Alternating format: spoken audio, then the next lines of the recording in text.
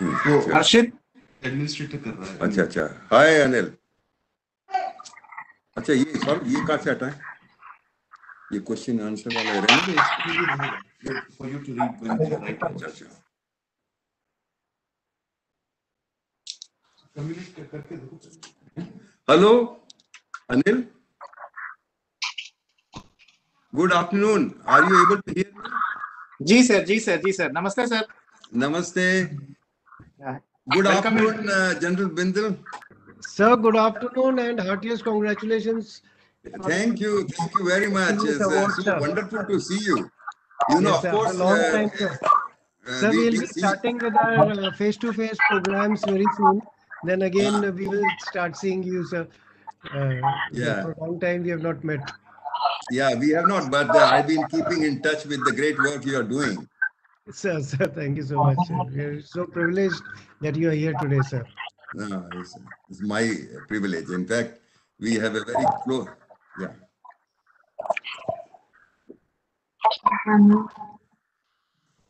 And PP Srivastav sir, namaste.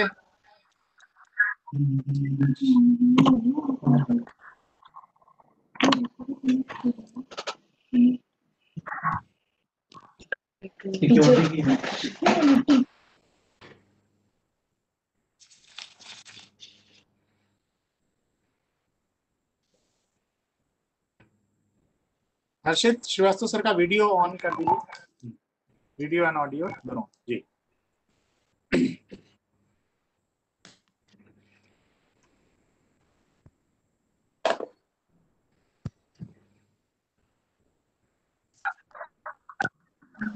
Yes, sir.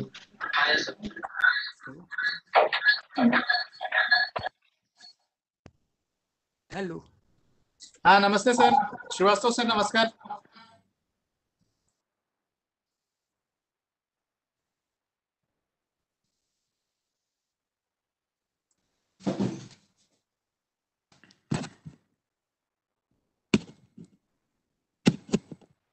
हर्षित श्रीवास्तव साहब का video नहीं दिख रहा है, आवाज भी नहीं आ रही। सर इससे ट्राई कर रहा हूँ सर। हाँ और सर का तो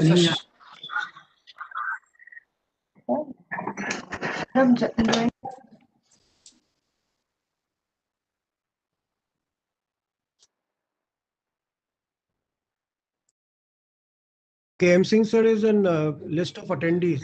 Please pull him to panelist. Harshit KM Singh साहब को पैनलिस्ट में लाइए।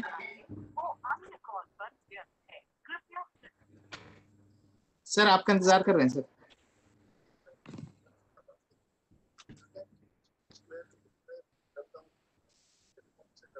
जी sir, ji sir, ji sir. Not yet Audible.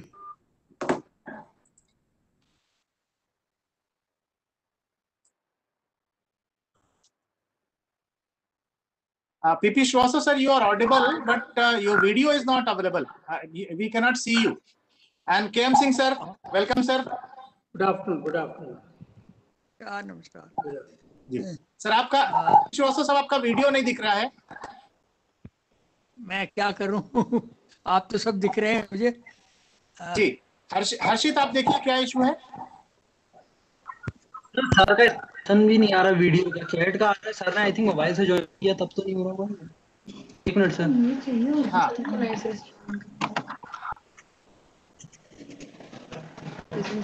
Ji Srivastava sir, आपने मोबाइल से ज्वाइन किया है क्या? जी सर एक आपने मोबाइल से किया सर? हाँ अभी दिख रहा है, अब दिख रहा है सर। जी जी जी जी सर, अब दिख रहा है सर, बिल्कुल। हाँ बहुत अच्छा सर, जी सर। केएम सिंह सर का भी वीडियो नहीं दिख रहा सर अभी। आवाज भी आ रही। जी जी, but can you hear me? जी जी जी जी। हाँ professor VK Sharma sir, professor VK Sharma sir भी दिख रहे हैं। अब केएम सिंह सर का इंतजार कर रहे हैं। I'm on the line. Some of the video is बस KM Singh sir. Hey, I'm on the line, but I can see everybody accepting my video. Sir एक बार आप या तो बंद करके दोबारा से आ जाइए सर। सर जी हाँ सर, ये सर आ गए सर। जी सर, जी सर, ठीक कर रहा हूँ मैं। संग्राम, जी आप दिख रहे हैं सर, दिख रहे हैं sir. Good to C you sir. KM Singh sir, good afternoon and welcome sir. Good afternoon. Srivastava sahab. Good afternoon, Srivastava sahab. Good afternoon sir.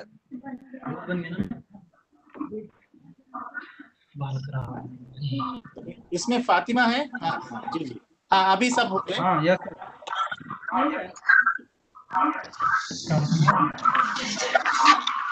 So ED sir.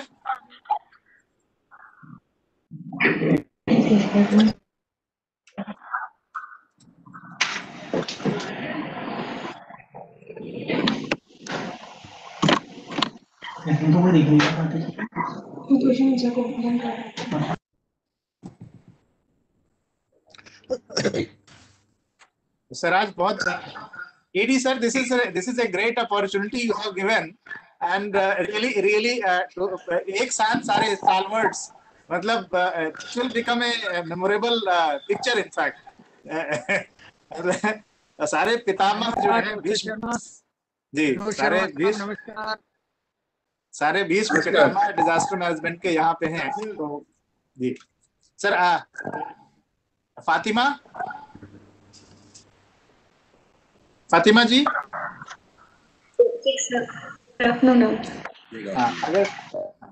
All set. Can we start? हाँ I think sir, all the panelists.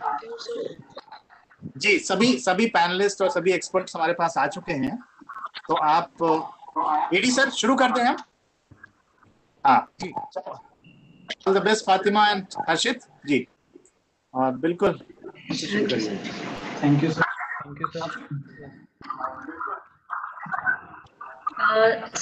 Good afternoon. Ms. Fatima, trained professional on behalf of National Institute of Disaster Management. Take this opportunity to visit a dialogue with Dr. R.K. Bhandari, sir. We are and self-service rendered in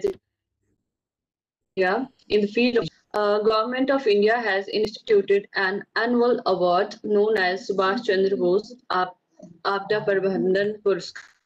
The award is announced annually on 23rd January, the birth of anniversary of Netaji Subhash Chandra Bose. For the year 2021, Dr. Rajendra Kumar Bhandari has been awarded the prestigious Subhash Chandra Bose Aapda Prabandhan Puraskar for his excellent work in disaster management. And also, it may be recalled that for the year 2020, Sri KM Singh were selected for this award. Today, honored to have both of them with us for this deliberation. I'd like to extend a special welcome to our expert of the day, Dr. R.K. Bhandari, sir. Thank you for taking out your precious time to guide and encourage us in this endeavor. Dr. Rajendra Kumar Bhandari, sir, has been one of the pioneers in India who laid the foundation for scientific studies on common land hazards and landslides in particular. Dr. Bhandari, sir, is currently the chairman of the Forum for Disaster Mitigation, Indian National Academy of Engineering, distinguished visiting professor at IIT Roorkee, and chairman of the Committee on Disaster Mitigation of the Indian Roads Congress. Dr. R.K. Bhandari's former appellation was he was a program director, United Nations Habitat at Iraq, director, Central Building Research Institute, Roorkee, United Nations advisor for UNHS at Sri Lanka, chief international science and technology, CSIR, director, Center for Disaster Mitigation and Management, Anna University, Chennai, chairman for the Center Mitigation and Management, BIT University. Last year, he had completed his tenure member of the Research Council for CSIR, NIRI, CSIR, CBRI, CSIR, SERC, and CSIR, CRRI, and a member of National Advisory Committee of the National Disaster Management Authority. Established India's first laboratory and 3 other centers on landslide and CSIR, CBRI. He also conducted studies on disasters in India, and his contribution include the first global example of a permanent solution to a large landslide by deep draining of mountain through directional drilling. The first accepted explanation of the landslides caused by the deposition, and the first ever landslide hazard Atlas of India by BMTPC. He led the Indian National Academy of Engineering INAE forum to prepare actionable recommendation on landslide disaster mitigation. Now coming towards the commentators of for today's deliberation, I'll start with Sri K. Sir. K.M. Singh Sir, former DIG of CSF, was appointed as a founder member of the National Disaster Management Authority in 2005 in recognition of his commendable work during the destructive 2004 tsunami. K.M. Singh Sir is also known to have played a leading role in establishing one of its kind specialist response force, the National Disaster Response Force, right from scratch. The force currently boasts of 14,000 personnel, including 12 battalions. The NDRF has delivered a commendable response during its initial itself during the devastating Kosi floods 2008. Sir has also played a major role in implementing the concept of community capacity building by NDRF as a force multiplier. As a result of this, the NDRF has so far trained around 60 lakh people who were at the first responders among the community. About the second commentator of the day, Professor Vinod K. Sharma, sir. Sir is a senior professor, disaster management consultant at Indian Institute of Public Administration, vice chairman, Sikkim Disaster Management Authority, Government of Sikkim. He was member of UN ISDR.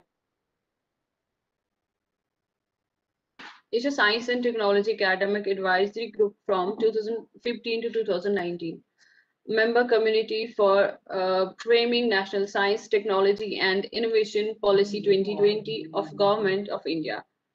Professor Sharma started his career from GV College, Muzaffarnagar, and served in a number of universities in India, Middle East and USA before joining the Indian Institute of Public Administration in 1992. He was instrumental in setting up a National Center for Disaster Management at IIPA, which is now National Institute of Disaster Management under Ministry of Home Affairs, Government of India. He is member of Executive Committee of Sapphire India. He is visiting professor at Kyoto University, Japan, and many other universities and training academic institutions in India and abroad. He has published more than 75 research papers and 15 books in area of environment and disaster management. He is member of several important committees of NDMA and NIDM. Now coming to the third commentator of the program, it's P.P. Srivastav, sir. Currently, P.P. Srivastav, sir, is a member advisory committee of National Disaster Management Authority, a member governing body Tibet House, New Delhi, and of the Asian Confluence, Shillong.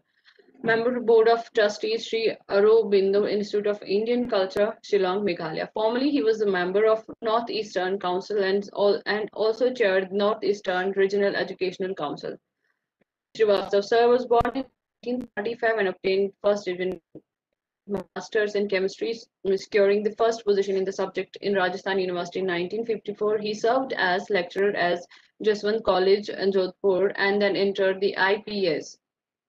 His meeting with the chairman ISRO led to the close collaboration with ISRO and NISAC and for the formation of flood early warning system, a first time synergetic technique that has been instrumented in the substantial saving of lives year after year.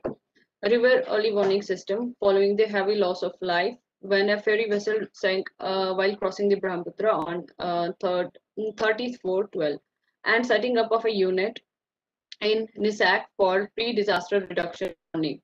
He has been nominated by the Government of India to Advisory Committee of the National Disaster Management Authority. Earlier, around 1969, he has played a key role in setting up of residential RKM school in Narottam Nagar in Tirap district in Arunachal Pradesh. Later, an excellent girls' school was also opened by Ramakrishnan Sarada Mission in Konsa. Later, at the insistence of the local people, another girls' high school was opened at Dihang. As Chief Secretary Goa, he helped in successful transition of UT of Goa, Daman and Diu, and full-fledged statehood of Goa, consolidating the state machinery thereafter and playing key role in the amicable settlement of privileged Konkan Marathi language dispute. Rural and urban development and urban services has always been areas of special interest and relevance to him in posting in the unified single municipal corporation of Delhi. Improving the quality of education and fusion of human values in education in Delhi has always been area of special interest to him.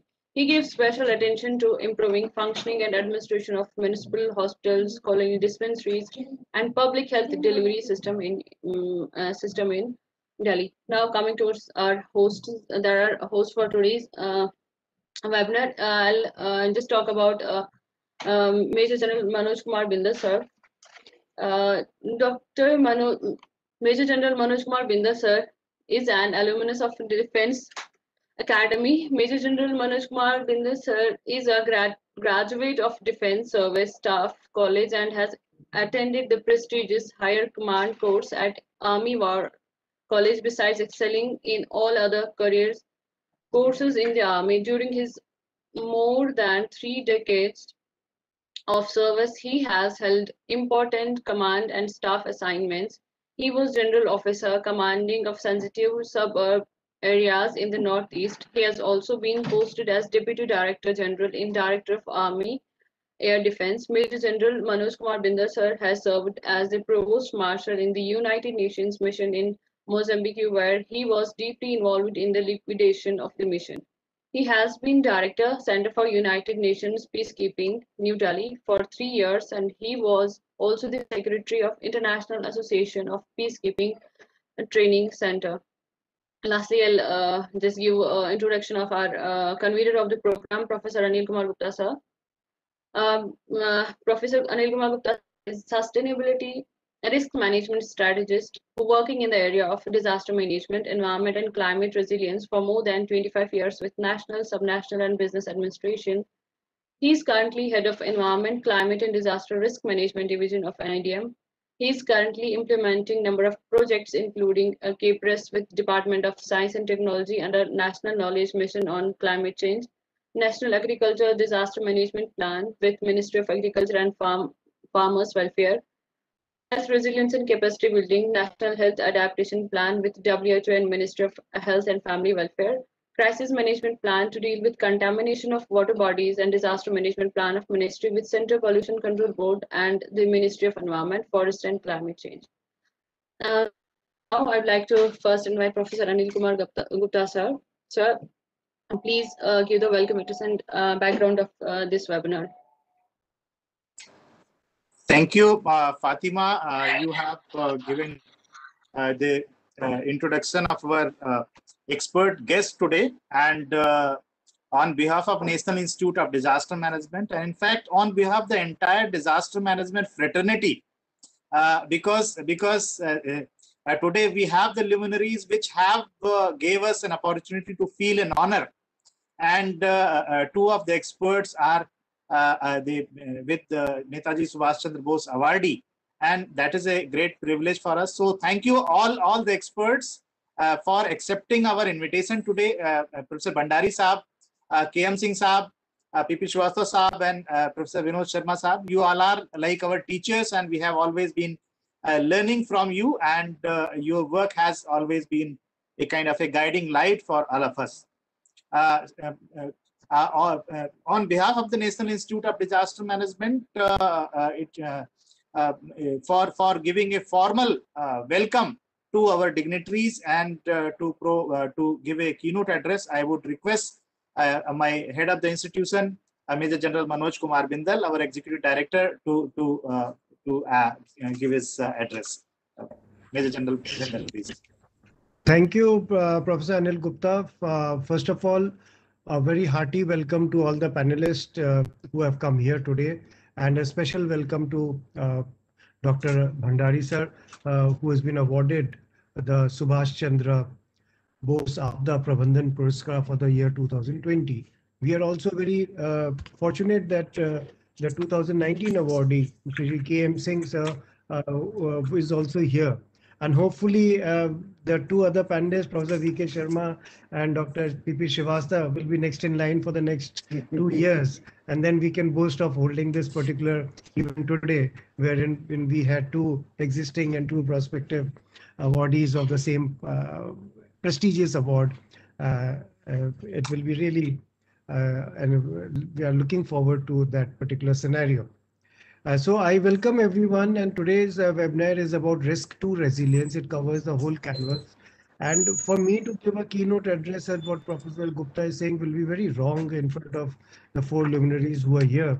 I dare not say anything, but I can only welcome them, and I'm keen to listen for next 2 to 3 hours to whatever they have to say and learn and imbibe their teachings hereafter. Thank you so much, and over back to you, Professor Anil Gupta.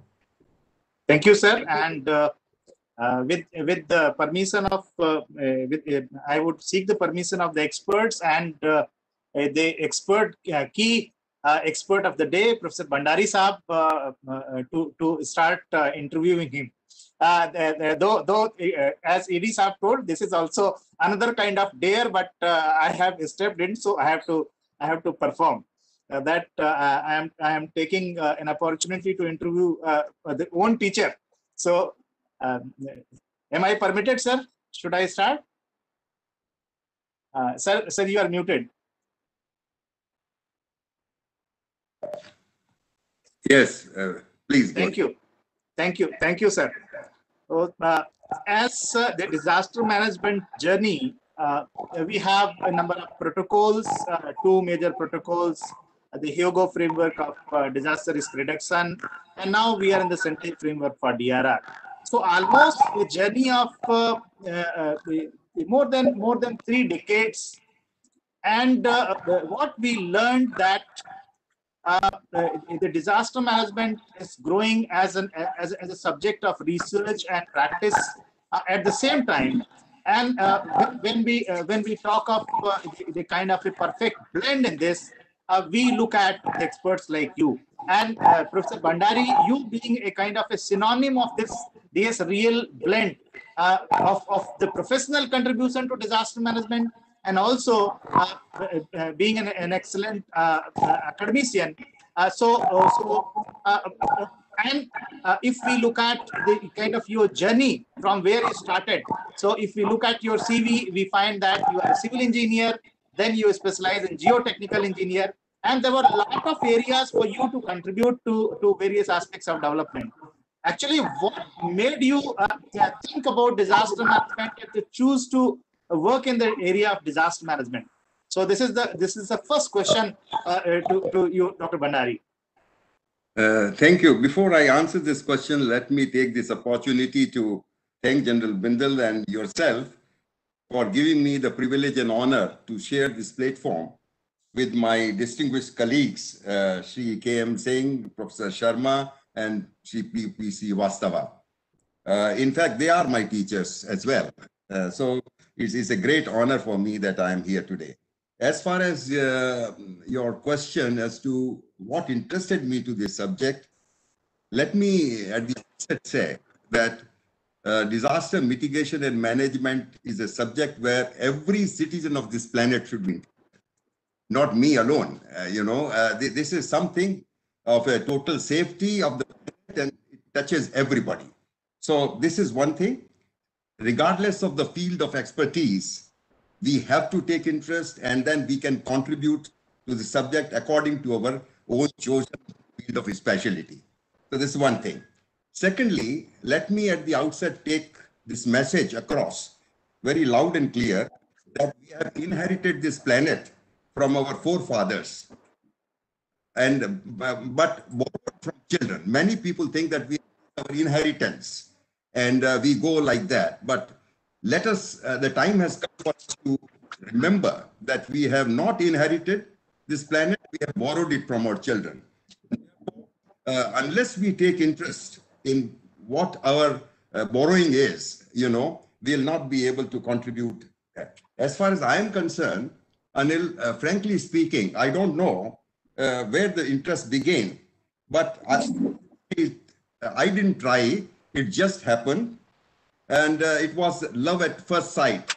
And love turned into romance eventually as I started working. And in that one, Providence helped me in more than one way. I was put to a college where civil engineering was the strongest subject. That turned me a civil engineer. I joined an institution where geotechnical engineering was very strong. I became a geotechnical engineer. But eventually, I ended up in the company of professional science during the field of my research, and that turned me to the subject of disaster mitigation. To the Imperial College of Science and Technology, London, where I pursued my studies, there was at one place, as though the center of gravity of disaster mitigation initiative has moved to Imperial College. We had stalwarts like A.W. Skempton, A.W. Bishop, Norbert Morgenstern, John Hutchinson, and the list is very long. So when Providence put me in their company, naturally my interest grew very rapidly. Upon return from here, I was equally fortunate. A long answer to this, I'll make it as short as I can. I was put in the company of Indian National Academy of Engineering Fellowship. Dr. Anil Kakodka, Dr. Baldev Raj, Dr. Suresh, Dr. Sant Mishra, Dr. Goyal, and the present president, Dr. Indranil Mana. I have received abundance of support from them. And you yourself mentioned about the lead initiatives INE has taken. Yeah. So this is one occasion where I'll acknowledge that what I have contributed would not have been possible but for enormous support that I received from Indian National Academy of Engineering. Secondly, the NDMA and NIDM. In fact, I had very long association. NDMA, when it was born, General Widge, and gave me a great support. He still supports me and is my guide and mentor. Even before that, the high-powered committee on disasters led by J.C. Pansab, I'm still in touch with him, and I think he's the one who gave me the opportunity to do two big things, which I must underscore here. One is to let me express my dream of disaster-free India. That is the high-powered committee report, which was submitted to the government of India in 2001, carries this photo or this dream as the vision of India. And I'm grateful to NIDM that they adopted this vision. I'm grateful to the Vice Chancellor of Anna University that let me have that vision when the center was established at Anna University. Same message I carried to the VIT University, where the Chancellor gave me the opportunity to establish the Center for Disaster Mitigation and Management. Defense Ministry gave me opportunity to talk about destination disaster-free India in a specially organized session. Institution of Engineers had a huge meeting in IIT Kanpur on this. Therefore, I would say that the message of disaster-free India, which I had the opportunity to spread, would not have been possible but for the enormous support that I received. Then Dr. Kakodka, who was then the president of Academy, Dr.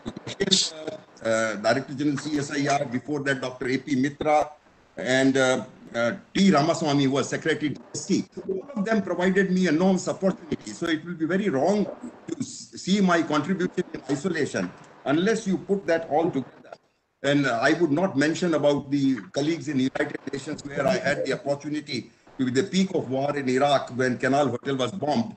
And so all these together, and And Srivastava Saab's message to me every time that how many lives we can save from disasters, actually that kept the fire burning in me. So this is the short answer, shortest I can make.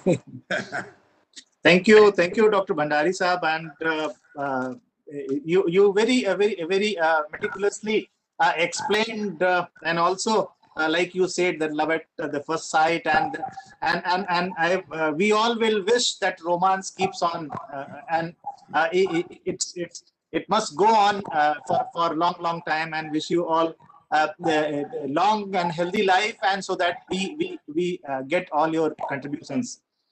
I recall while I worked at NIRI with the late Professor Khanna, and that was the first time I came to know about your initiatives in disaster management. It was 1994 or something. And here I would also say that the supports come from the Almighty. Whenever someone strives for some good work for saving the humanity and life, so that was something that made people to support your endeavors, and taking a lead from the points that you have referred here while you explained about your initial work. We also agree, and in fact that has been recognized by the Prime Minister's Agenda 10 on disaster risk management, that each and every disaster gives a lot of lessons. In fact, nature is a great teacher, and if we look at the kind of lessons which are given by disasters, that serve as a crucial resources for us to plan a better future.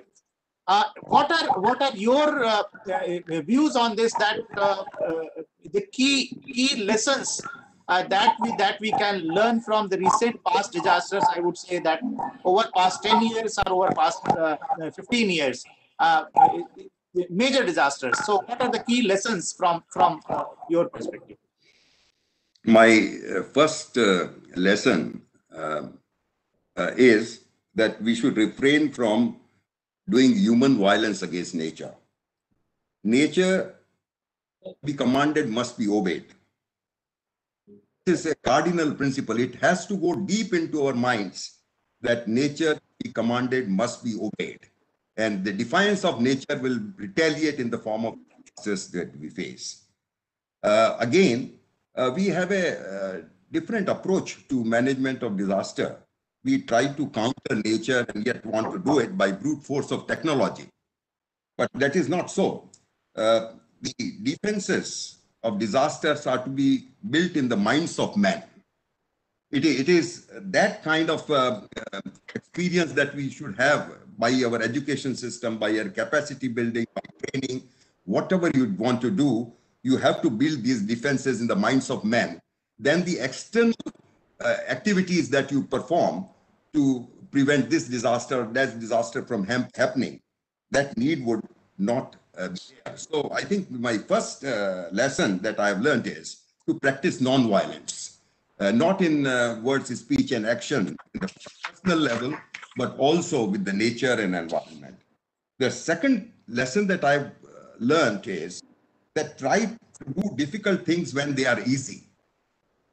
You know, nip the problem in the bud. We have seen, in fact, I have seen over the period of decades that the problems were very small at one time, and we let them grow big and big and big, and they became intractable. So why not? As a country, we know our country very well. Every square inch of country we know. We know the problems we face. They have been documented, studied, and all that. Why is it then not that we don't address the issue of controlling the problems when they are manageable? So this is one thing. The third takeaway, if I may say, is that dig your well when you're thirsty. So before you are thirsty, what happens that we have inherited a huge amount of infrastructure, the roads, highways, bridges, dams. You have seen the recent disaster and so on. And we look at those only when the problems hit us on the head. Now, my big lesson that I have learned in my life is that why as a civil engineer, I should allow the same bridge to be destroyed twice, thrice, and 4 times at the same location. Same roads are getting destroyed and we are rebuilding them without asking a question as to why that happened. So the lesson there is that when you have seen the problem, when it exists with infrastructure of railways and highways and so on, don't ask for the invitation or give an invitation to disaster to alert us that this is to be done. You have to do it well on time. And that is where the clearances for the projects are held up often because our investigations are not complete. We have not understood the problem before we started solving those problems. So here again, Anil, I think it's important that we look at all aspects of this, and the difficulty here lies is not in new ideas. There are plenty of good, but in shedding the old ideas. We are not able to keep pace with times. We have not benefited enough from the power of and so on, and therefore that is something that I can go on the lessons, but let you have asked about takeaways also. So let me switch on to takeaways. Now, one thing we have to understand is the disasters are no longer natural. You see, every time we blame nature and try to get away, shunning our accountability, the fact remains that they are no longer natural. The urbanization that has taken place, non-engineering construction, and etc., they are quite a bit to blame. And yet we look at scapegoat in climate change and extreme weather event or a rainfall event that had taken place 2 days back. All these are problems for a geological type, the mountain regions, caused by chain of factors. Okay, and therefore not recognizing that and blaming something that has happened at the last moment as a trigger is altogether the wrong thing. So the lesson, the big takeaway here is that never again make the same mistakes again. Try to go to the bottom of the truth, try to understand the problem, and then design remedial measures which should be then eco-friendly. Not that any technology that permits some solution to the problem be adopted because it's cheaper and because it's faster, you know. The speed considerations take over. So that is where the other takeaway is that we are very good solo players, but very bad orchestra player, you know.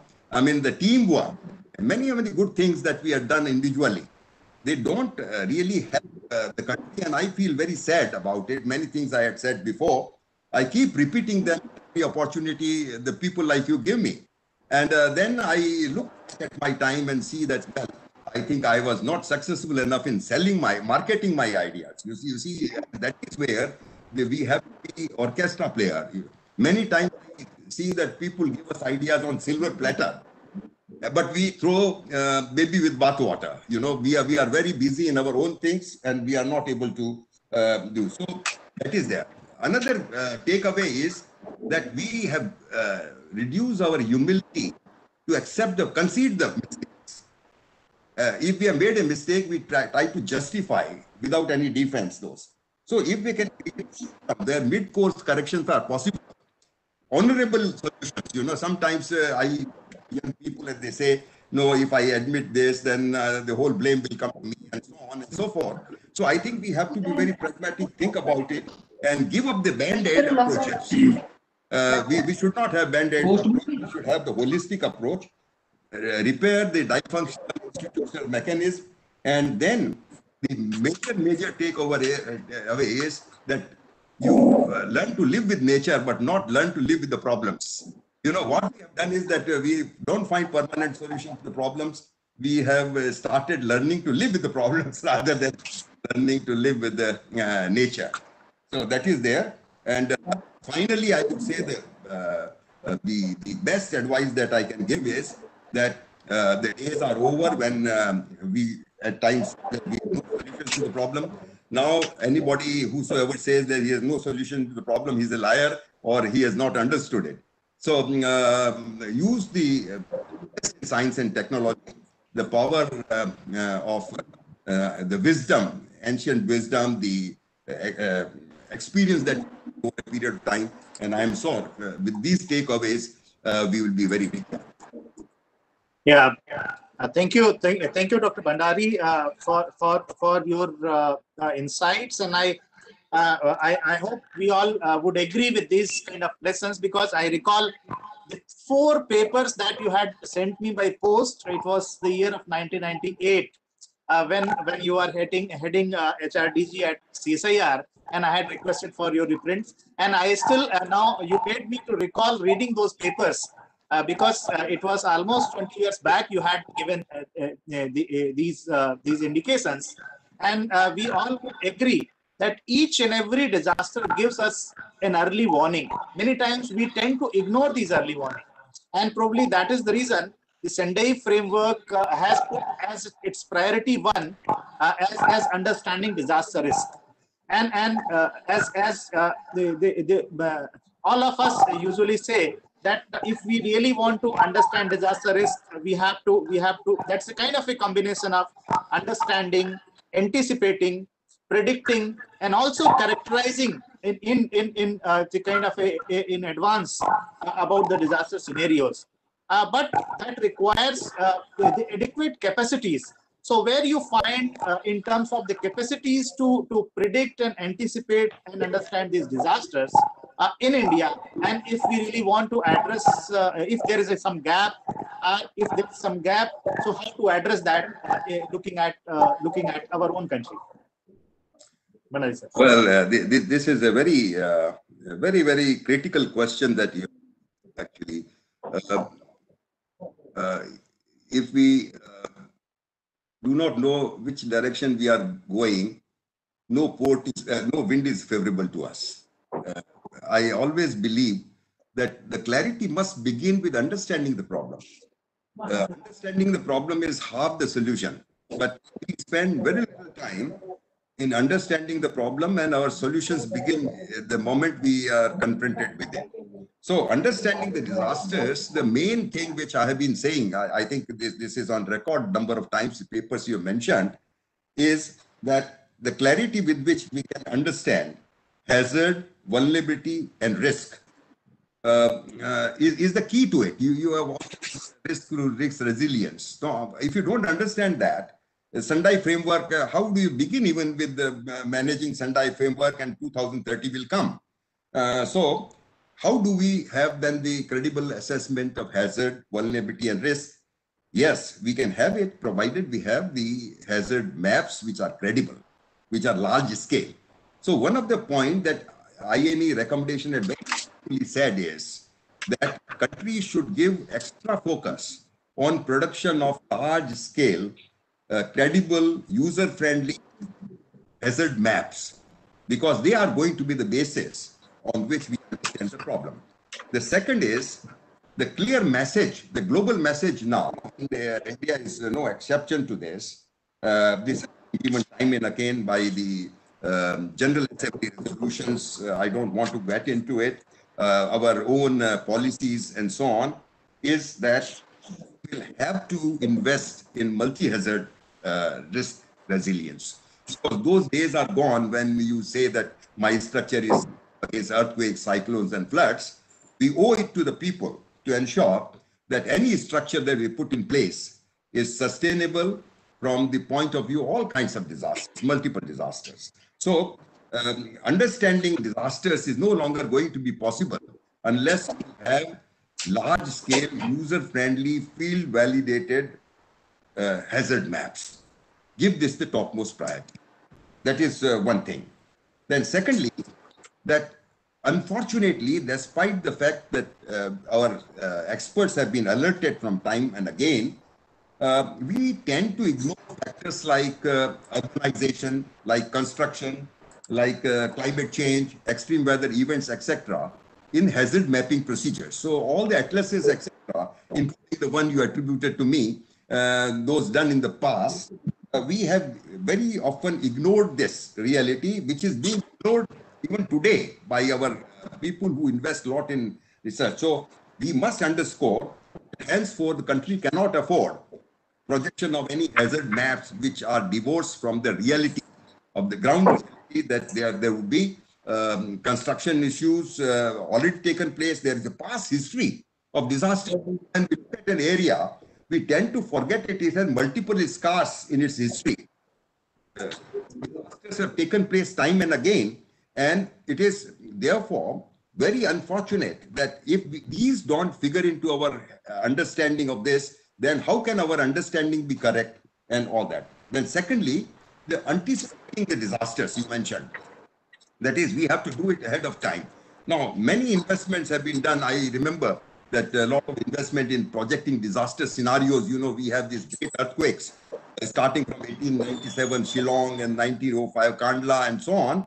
And we also had this Mandi earthquake, 8+ magnitude. NDMA did the forecasting and projection. Now, when we anticipated these disasters, I think there has to be very credible analysis of these. And that will not be possible if we don't have even the credible maps of the area and all that. So this is another thing, that anticipating the disasters. I, as an engineer, would like to give one humble suggestion here for takeaway nationally, is that we will always be short on facts. We will always be uncertain about the data. Uncertainties is a part of our life. But then we should now switch on to observational method of design and construction, where you observe as you build and modulate your design as you proceed. Now, this observation is through powerful technologies, satellite imagery, through remote sensing methods, through ground instrumentation, whatever you like, ocular observations. You keep observing and modifying the design that will satisfy your requirement for not losing any time in rituals and even essentials. You can proceed with that. Unfortunately, this is not catching up because we are still with the old procedures of working. The other thing is that our course of practices, they are meant for routine jobs. You know, Bureau of Standards might have, the other professional bodies, they have taken out the course of practice. Some of them are 10 years old and not been validated. So by law, there should be an empowerment of the expert teams to deviate from these. You see, even expert teams shy away from using what they know as the latest in understanding, just because the code doesn't allow this kind to happen. Our DPRs and other things are flawed, really. So I think one should look into these very vital aspects, which are cause of serious concern. They are self-defeating, you know. I mean, we ourselves do something suicidal knowingly, just because we have to follow certain rules and regulations and things like that. And we also, I blame my professional colleagues that they are not able to highlight this problem adequately to the decision makers to arrive at some very amicable solution to this fact, where we can change our contractual procedures, we can enlighten people.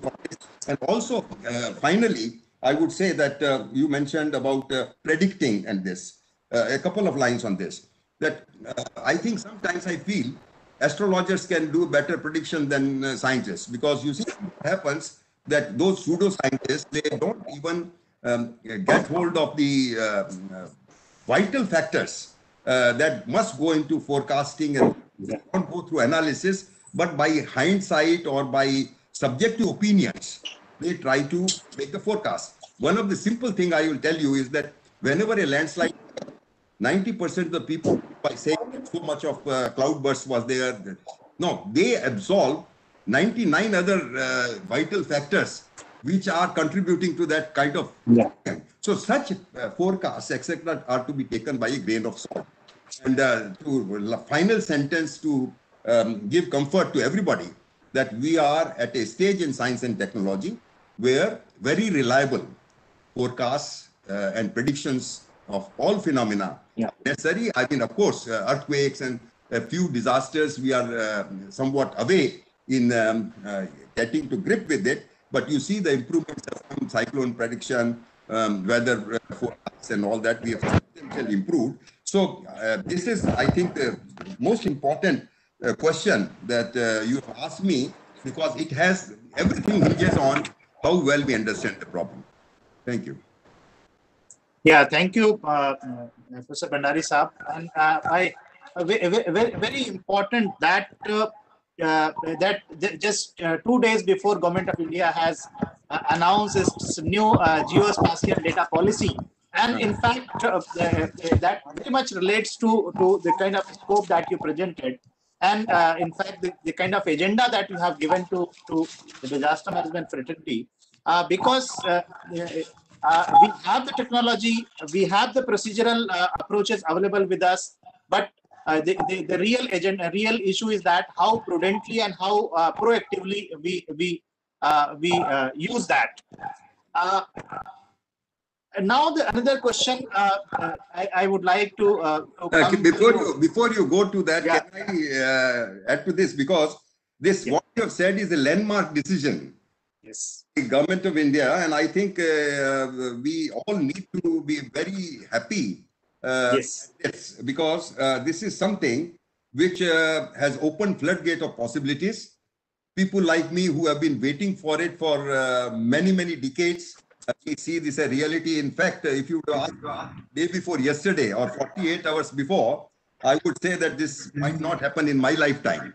That was the kind of pessimism with this, and it's a great thing that the government has come up with geospatial data, maps, and guidelines for the services, etc. Now, I will tell you that this is a shot in the arm. All that we have discussed in terms of risk resilience requirements like hazard mapping, etc., which are today not possible, or even when disasters take place, their meaningful analysis is not possible. I think the access to the maps and information is going to do a great deal. And I think many of the good things that I found there was a single point clearances and things like that. First of all, those things which are already in public domain don't need clearance. Otherwise, at single point, people will be able to get the clearances, the good resolution maps. They will speed up our of the projects. They will. I think the speed of construction will go up because we will understand difficulties before they arise. So I can go on this, but since this is not the formal question you asked, I would say that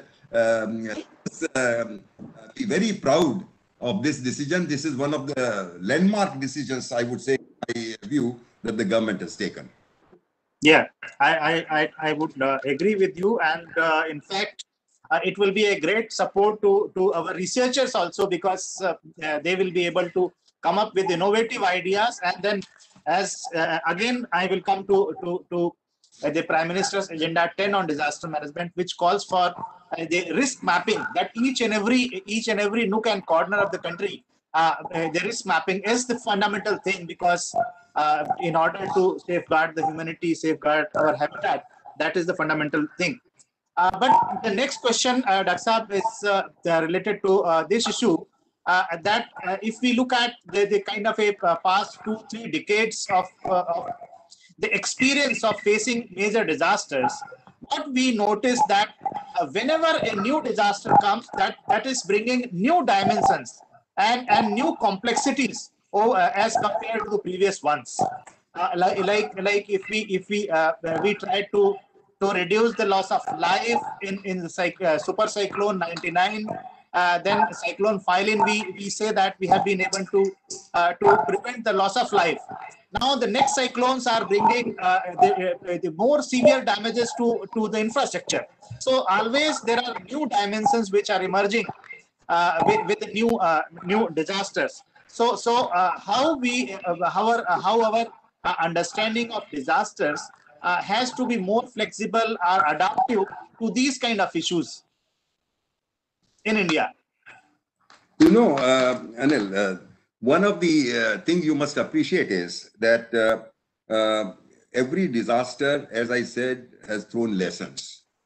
We have, at least we know broadly what these lessons are. And my advocacy was that we must go dive deep into those and ensure that we plow back the experience into forward planning. So this is what I said. Now, birth of NDMA, that is, I say the Act 2005 or the policy or what has been done in the erstwhile Planning Commission or what the Disaster Management Mitigation Fund has done in the 15th Finance Commission, so on, or maybe even the Disaster Management Plan, etc. They have all benefited from this experience, even the high-powered committee's report and all that kind of thing. And I must, before I really tell you about something which are of concern, I would also like to remind everyone here that collectively, if you look at the initiatives that have been taken, the milestones, the kind of things, they are very impressive. And we have every reason to be happy that is now when the Sendai framework, we are the signatories of that. And if I actually looked at the problems in the context of the solutions that we have to find, I was amazed that even, let's say, for example, the kind of connectivity India has, and we are not making use of it. Tsunami warnings. Now, you know, before India got in Italy, Australia, Colombia, and Japan, they were doing it. Now, we are part of it. And today, if there is a threat of tsunami, I'm sure that every Indian would find a relief in that kind of a thing. Now, there is an international charter of space, you know, and there India is represented, UK, China, France, Brazil, Japan, every country is there.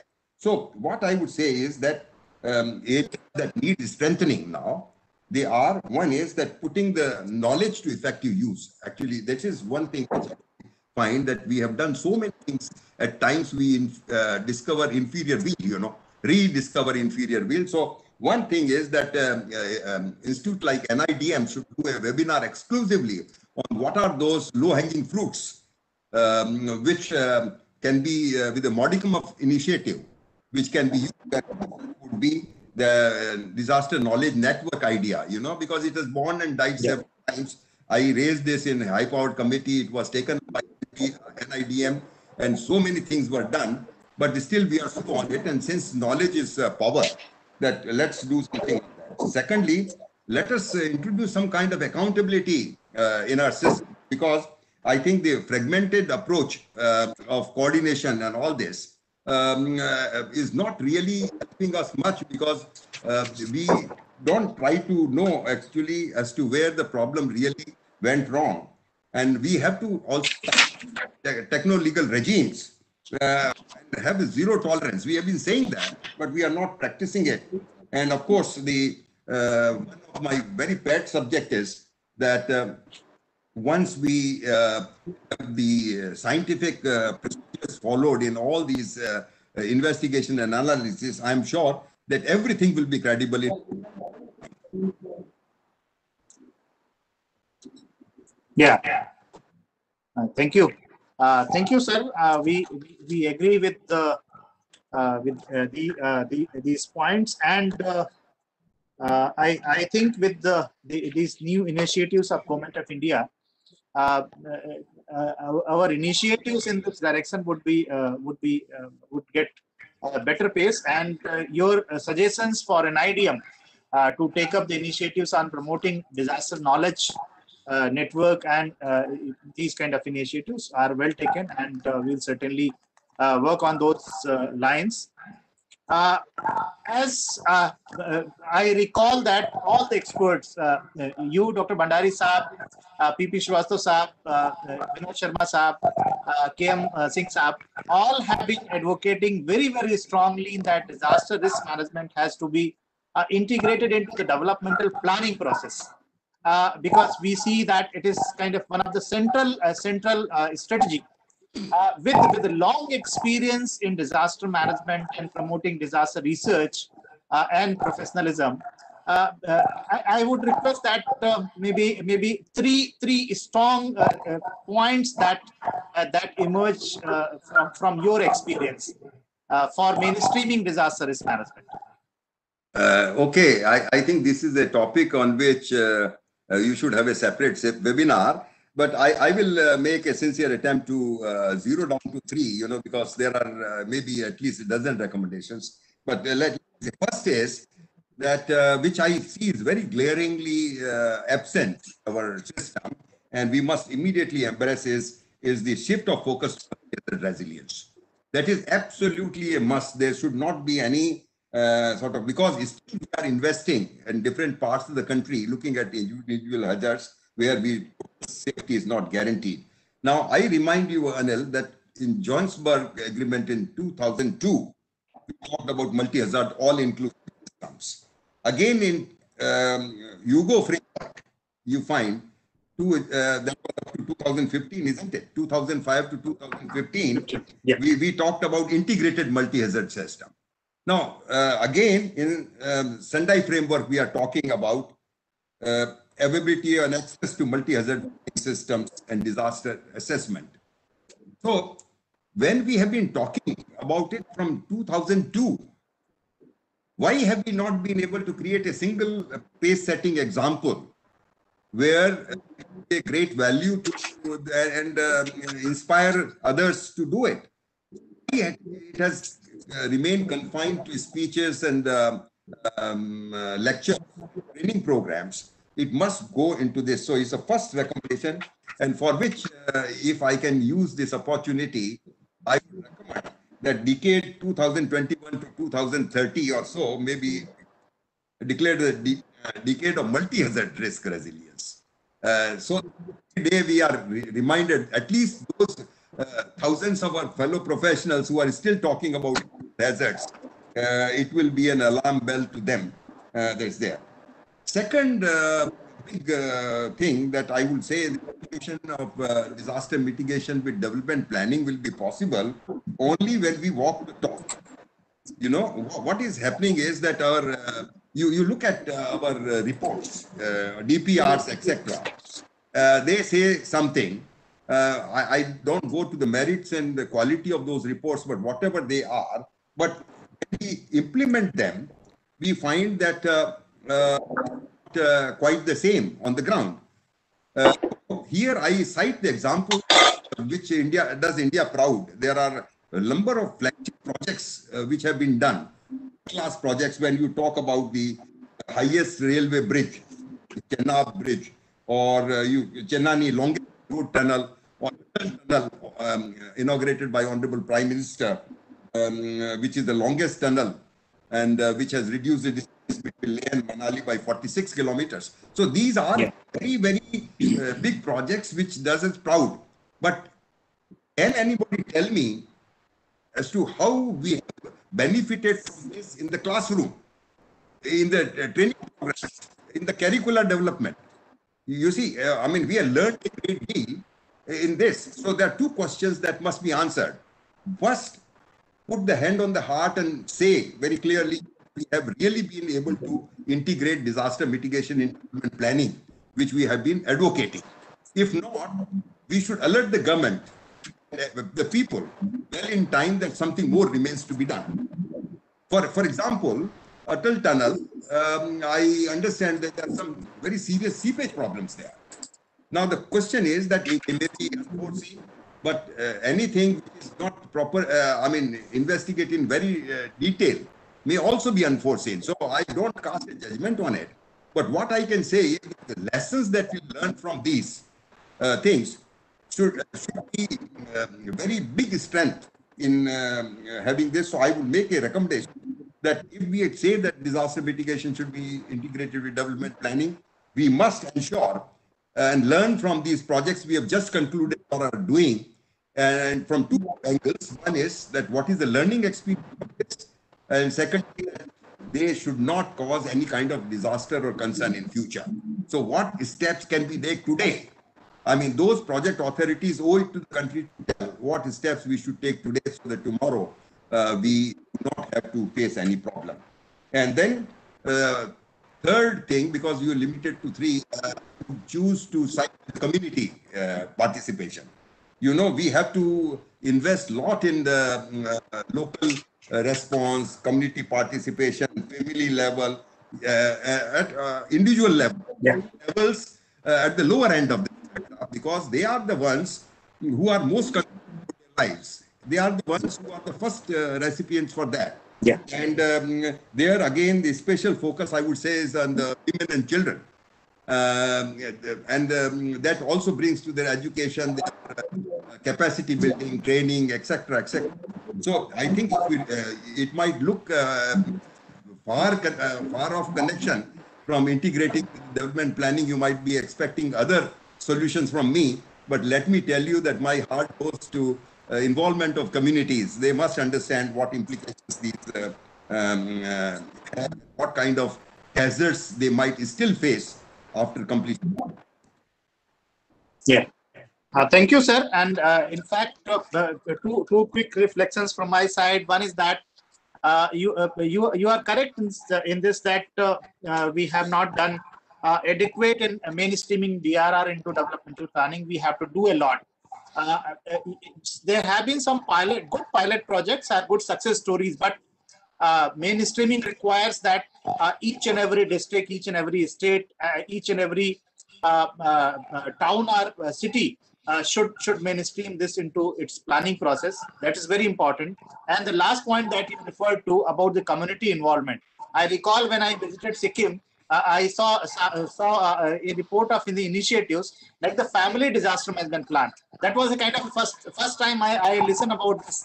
So there are initiatives, but unless it goes into the bloodstream of the entire country, so that is important. Only isolated examples would not actually bring down the kind of a risk that we actually envisage. Now coming to a subject very close to your heart, and that is about the hill ecosystem, hill environment or mountain environment, and the subject of landslide. Because the first time when I came to know about you was your work in landslide. I was visiting the Uttarakhand regarding a project, and then I read some of your literature. And that is very important issue in the Indian Himalayan, particularly in the Himalayan ecosystems, relating to protection of life, livelihood, resources, infrastructure, and the ecosystem resources. So I would request you again for 2 or 3 points which you find that most critical. That is kind of a lesson for all of us. Anil, thank you for giving me this opportunity to remind everybody.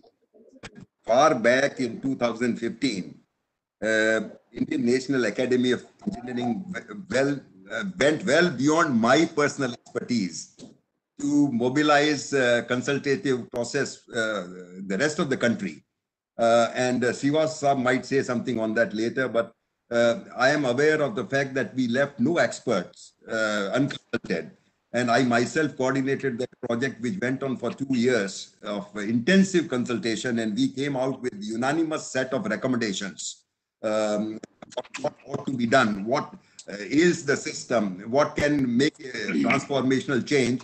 I'm very happy that NDMA, where the recommendations were presented, I got full support from NIDM. I made some presentations.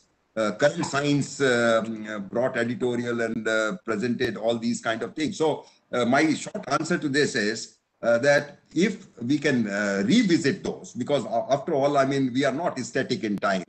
2015, of these recommendations have been implemented. I believe the Center for Exclusive Empowered Center for Disaster Landslide Risk Mitigation that has come in the Ministry of Mines and all that. But it's a case and time enough. I request the ED and IAM to consider whether we can revisit INA recommendation 2015. And if there is wisdom, we welcome it. I'm sure the Academy will welcome it. And then see that which of those recommendations still remains to be unimplemented. But since you have asked me 2 or 3 quick points out of that, first let me tell you is that our methods of producing DPRs for landslide control, environmental impact assessments and emergency management plans. If I want to be very blunt to drive home my point, I normally don't like to be blunt, but they leave much to be desired. They don't reflect the state of the art that we have, far away from them. And so we should have a critical relook at that. And that is where we should help government in improving their policy framework. And secondly, that we need highly trained multidisciplinary teams. You know, we have individual experts. No, they don't make a team, honestly. And when we think about this, we don't think of Team India. You know, you say that you have assigned the job to this institute or that institute, and that institute thinks that the country's is concentrated in that institute only. Whereas the expectation the country has is the best of the expertise goes to build on that. So think about a strategy where you can have multidisciplinary teams, and they should not be formulated after the disaster has occurred. There is no time for it. So go in for a proactive approach where even before disaster takes place, the team is already there and they don't wait for approvals, but they just go and investigate this. I was a part of the United Nations Habitat team in Iraq, and when Halliburton was looking after the reconstruction part of it and all that, we even discussed the projects where the bridge is intact but might be destroyed by enemies. And in that case, it is to be resurrected. So who is going to do it and all that, and those approvals that were done beforehand. So this is one thing which I would say that we have to really pitch our expectations high and create these multidisciplinary teams and ensure that they also get trained. You know, sometimes we feel that we have been training others, and so we are the master trainers and we don't need any training. This is a myth, actually. Many of us has not advanced knowledge for decades. We are repeating the same thing there, and how many of us are very alert to the state of the art? So second recommendation is create these highly specialized teams. And third is that please, this is to be underscored number of times, that any of the remedial measures that we take for control or fixing of the hot spots on landslides, etc., they must be drainage-centric measures, environmental friendly measures. Here they are confrontational, not, we don't look at what nature is thinking of what we are doing. We are blind to the concept. We can brutally fight nature by artificially constructing retaining walls and anchors and things like that. So the current focus for using all kinds of high-handed sledgehammer approach in mitigation should be given way to nature-friendly, drainage-friendly solutions. And believe me, there's an example that I already provided, and I can provide more, where a simple recommendation like this can make a visible impact at the national level. So these are the key, I would say. Yeah, very important points you raised, Dr. Bhandari sir. And the last point that the advocacy for the nature-based solutions are finding solutions which are eco-friendly. So that will have even the co-benefits, because it also provides sustainability to the people also, to the ecosystems also. So kind of a landscape-based approach. So that is very important. This year, India also announced its science, technology, and innovation policy. So this question, this point will come to you as you have headed the institution under CSIR. You are director of the Central Building Research Institute, and you were also head of the Center for Disaster Mitigation and Management at Anna University and VIT University, and several other initiatives you led, and you are a professor also. So looking at the entire gamut of science and technology and innovation in the country, what are the roles? Because India is actually, we can say that we have a very impressive network of institutions working on various aspects of science and technology. So how do you envisage the roles and responsibilities of these institutions in promoting disaster research and professionalism? Dr. Bhandari sir. Well, I totally agree with you that India has a very impressive network of institutions. There is no denying the fact. And we have also individually world-class experts there. I am not very happy with the kind of tapping of the potential of these institutions. Sometimes institutions themselves don't know their strength. Every institution should have a SWOT analysis and know where their strengths and weaknesses are. So many of the institutions, they're in their reputation by name. They are known by that old reputation, which they may not have been able to live. But there are many emerging institutions where they have not built that name, and they don't capture imagination. So there has to be a very realistic assessment of the potential, the capacity and potential of this, and also that we have to leverage capacities and use synergy of strengths. I don't want to create proliferate institutions and everything like that. This is a seamless science world where every discipline counts, is not a civil engineering or geotechnical engineering that I did. A number of other disciplines also would come in. So long as we know how to use the synergy of strengths, how to pool our resources, and how to leverage our capacities, that too, not nationally, but internationally. My CSIR tenure showed me that one of the things which we don't really do is to see the bigger picture and cooperation to a larger extent. If you permit me, one event I did on the disaster mitigation, when I was looking after the top 10 program at the CSIR, transfer of knowledge through expatriate nations. At the same time, the government of India had a program called TCDC program, Technical Cooperation Amongst Developing Countries. And the third program was a Unistar program by United Nations. Yeah. What I did was to marry all these three together and try to create a kind of program drawing the best of the expertise, whether they are from developing countries, from United Nations, from there. And we had held an event here.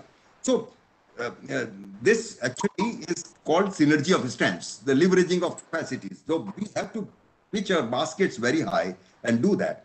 And one thing which the risk I might not forget, I must tell you that now the artificial intelligence, the kind of internet of everything, the digital world we are moving into has got an immense potential and future.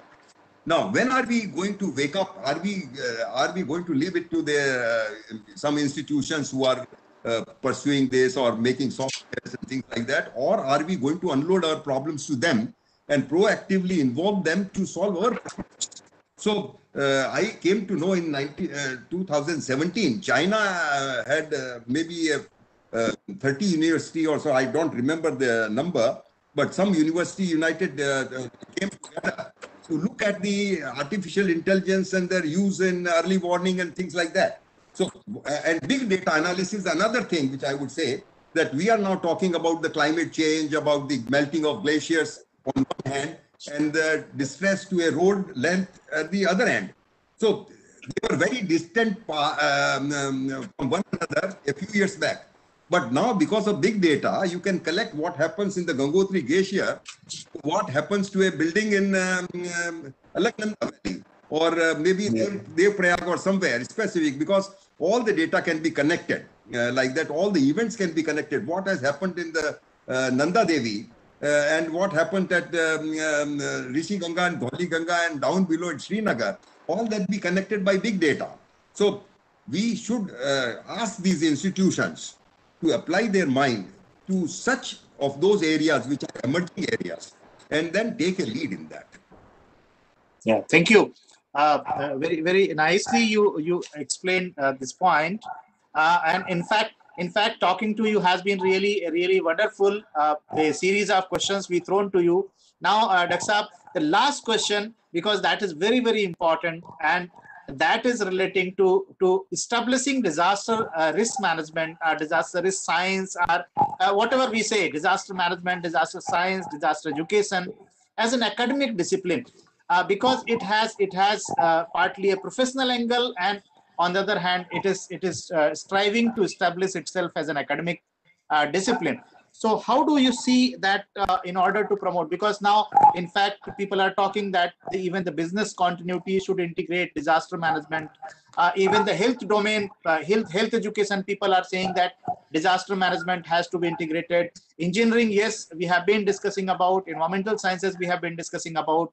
So how to foster this this requirement of establishing disaster management as an academic and professional discipline in our country? Well, there is a world of difference between the traditional education we are used to and the disaster education that we want for ourselves. There are two famous quotes that I remember whenever I talk about education. I've written about these. One is that education is an ornament in prosperity and a refuge in adversity. Now, we are talking about this adversity, and I tell you this quotation is profound meaning that, whether you need prosperity or your build capacity to deal with adversity is the education that is going to come to your rescue. And secondly, what William Butler Yeats said, education is not filling the pail, but lighting a fire in you. It's not that I have completed my courses with first rank and I've been awarded and rewarded, therefore I'm an educated person. I think this is a very false meaning most of us carry. And we are happy with the chalk and talk kind of education, the traditional education. Now, in traditional education, we teach first and take tests afterwards. When you talk about disasters, they test you first and educate you afterwards. It's just the reverse of this. All disasters put you a test, how prepared you are, and then the teaching begins. So even that teaching, if you don't teach it, and so we have to have, actually, if you are looking for good teachers, they will be born from good disasters. I mean, formidable disasters, they will, therefore you have to, the disaster set very high standard for your students. And our teachers should also learn to set very high standard for the students of disaster education. This means in the simple terms that we have to revisit our curricula, because many of the things, there's no criticism to any institution, but I find that we have not kept with the changing times, our real life problems. And what we do in the classroom bear very little relationship. Whether it's the research projects that we identify or the classroom teaching that we have, we find that they are divorced from the ground realities. So I would say that let us coolly sit together, see what we are teaching and how these curricula should be changed to ensure that we prepare our citizens to face the real life problems there. They were professionals, because the traditional teaching has not helped, and we don't need any proof, because for last 15-20 years there's something where we find that bright young people who go to these leading educational institutions, even they start their learning only after their graduation is there. I mean, so that is where the curricular. Then other thing which I must tell you, education should prepare students not in telling that how to design safe structures and what to do, what not to do. This is a very myopic view. We should say how culture of safety could be established. Because one can solve individual problems, but ultimately the country's problem will be solved only by having the culture established. So that reminds me to the Earth Summit, where we started talking about culture of safety. Yeah. And we have time and again talked about it, but this is not there. So let us use the knowledge which is generated so far, and then see that we establish culture of safety. Yeah, thank you, Dr. Bhandari. A series of questions that we thrown to you. Very nicely you articulated, and you provided your. I think a kind of a 40 years of experience. We tried to grab some of the best the lessons from your experience. Though in fact, if we keep on talking with you, we know that the kind of knowledge and expertise that you have at your hand, and so the discussions can go on endless. So we will have a series of webinars and a series of discussions, and certainly, as our executive director told, that very shortly we'll have the opportunity to keep to have a face-to-face interactions. So we'll have more and more opportunity to listen to you and learn to you. Once again, congratulations to you for this award, and please stay with us as we will be going now to our commentators. They are also the learned experts, and thank you, Dr. Thank you. Moving, Thank you very much. Yeah, and now moving to the first awardee of the national Netaji Subhash Chandra Bose Aapda Prabandhan Puraskar, and yes, we have the prospective awardees are equal level expertise available here, so we'll be listening to them also. When it comes to talking about Dr. K.M. Singh Saab, so NDRF is a kind of a synonym, because now country's disaster management actually, whenever it is a disaster, so it is known by the effective response, and it is NDRF, and it is his brainchild. And we who are working in disaster management, we know about his second love also. His second love is about the animal inclusive disaster risk management. So as Professor Bhandari was also referring to, that how the nature-based solutions are how going to ecosystems, are how going to eco-friendly solutions. So that also relates to this.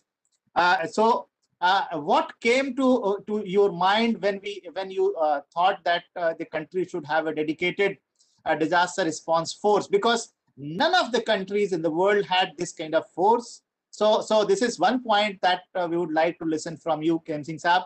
And second thing, the government of India has shown a kind of it has strike a quite effective balance, because yes, emergency response will always remain in kind of a requirement in disaster management, but equally important is resilience building and the culture of safety. So it bestowed an award to you for promoting effective response, and then it bestowed an award to Professor Bhandari for promoting a culture of safety and prevention through resilience building. So over to you, K.M. Singh Saab.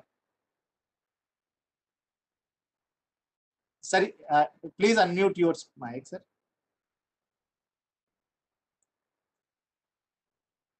Yes, sir. Thank you, Mr. Gupta. First of all, I must compliment Dr. Bhandari. A brilliant, right, covering a wide range of subjects, and the plethora of knowledge I think very few people in this country has on the subject of disaster risk reduction or disaster management. So my heart, and thank you to the NIDM for organizing this meeting and this talk. Well, Dr. Bhandari has given a very wide perspective, and we have taken a lot of time already. So what you have is discussion altogether, and we have only taken, I think, about an hour and a half. So I will not like to be very detailed. But first of all, I must briefly mention about what was the theme of the talk of Dr. Bhandari. The point is that in our country, there is a big gap between policy and implementation.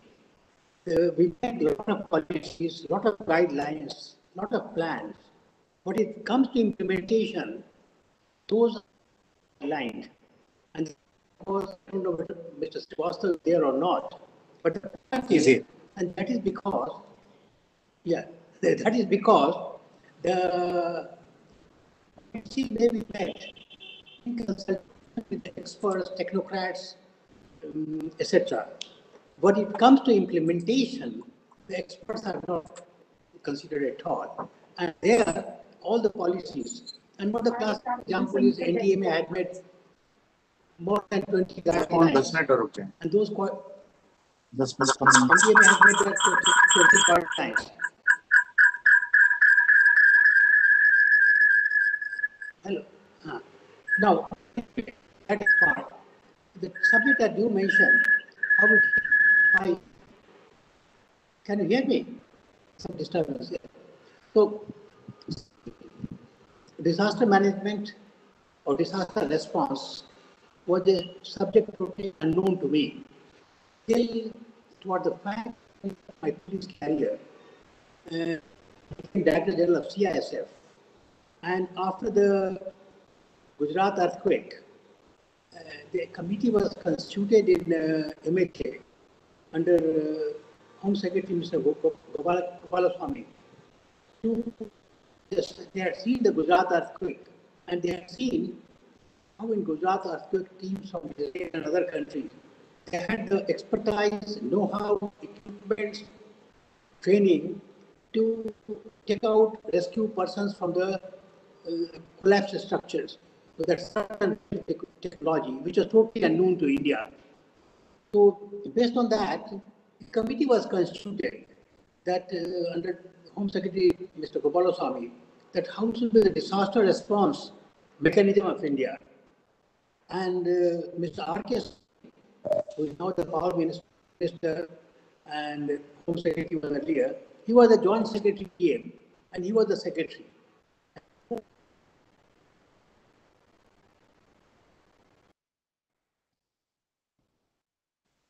Member of the committee, and we had series of discussion about disaster response mechanism. I found came out with that country which has very high vulnerability, earthquake, land flow, have response mechanism. Different parts, and in that series of discussions, we should have some response force. And if I look at the wide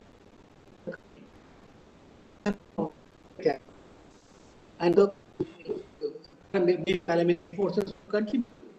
So of course, I pitched there saying that I some all 8 battalions CISF, all the CRPF fighting, they are with enemies, they are dealing with the border.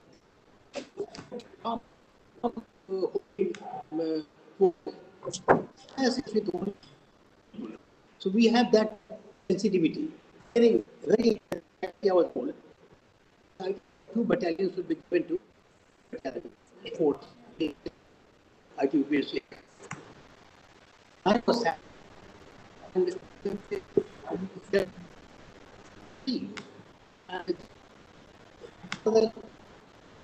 as if I had more time, whatever maybe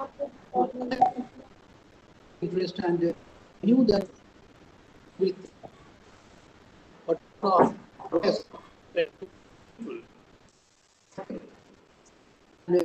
people get training. We got visa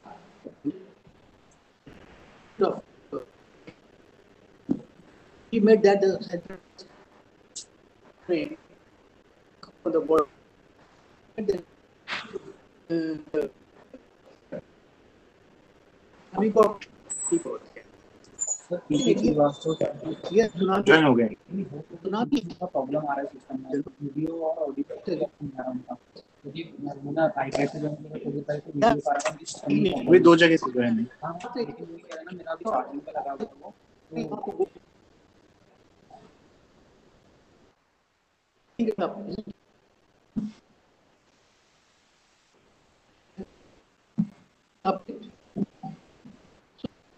that started, then of course India is a long struggle how it was, but whether it was for training or equipment or land, everything it took a long time.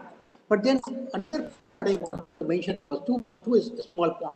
One, they realized that when they go for rescue, the people in the villages have no knowledge how to safeguard themselves in disasters. They realized that community awareness is important. So it was not a mandate of NDA, but they started a system of community awareness program. That is one. Secondly, The NDRF people for rescuing people in Florida, they will come unless their are taken because it is a life. And once he reads the year back very carefully, it's a very drafted back. In every one, whether at any C or ST or level, any doctor is not there. Animal husbandry actually is nowhere mentioned. The word animal is nowhere mentioned. The disaster definition also says it's a human property. Animal is nowhere mentioned. It's totally lost. So that's when I think it was over. In the world animal protection, I started working in that area. That's something I think we already said a long lot of time. I don't want to go much. But thank you very much for giving this opportunity. Thank you. Thank you, KM Singh Saab. Thank you. And in fact, we will have another series of discussion because your passion for animal-centric DRR is very important for all of us, and we really want to promote that area. So we'll have more detailed, insightful discussion with you on that. Now, moving to another expert of the day, Professor Vinod Sharma sir. He has also been our teacher in disaster management, one of the pioneers in disaster management. He is also the vice chairman of the Sikkim State Disaster Management Authority. So having a kind of a political and bureaucratic position along with an academic expertise at his hand, it would be good to have his reflection on the entire discourse that we had with Dr. Bhandari, and also his experience, because he is a blend of the kind of a public administration, disaster management, and environment. He is a person of environmental sciences and has been working. And currently, he is heading the disaster management in a hill state. So his experience and insights on the today's discourse. Over to you, Professor V.K. Sharma sir. Thank you very much, Professor Anil ji. Am I audible, Anil? Yes, sir. Okay. First of all, my greetings of Basant Panchami. This is the day of Ma Saraswati, and I wish that Ma Saraswati bless all of us. And NIDM and we, whatever little we are doing, should continue in this important area of disaster risk reduction. I also congratulate Shri KM Singh ji. Last year he got this prestigious award, and this year I think very well deserved, award were given to Dr. R.K. Bhandari ji and Seeds India. So I think both the organization, Seeds is again organization which is very much deserve this type of recognition, and I am glad that these person they decorated with this prestigious award. There is some noise, I think in case there are few people who have opened it from two places. PP Srivastava ji, I think in case you can close from one, and then this echo will not be there.